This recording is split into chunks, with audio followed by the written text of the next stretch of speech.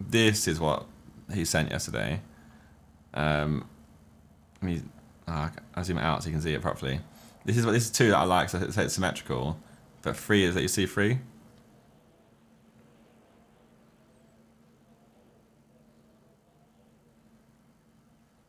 I'm kind of like in between 2 and 3 because I worry that this might not be readable.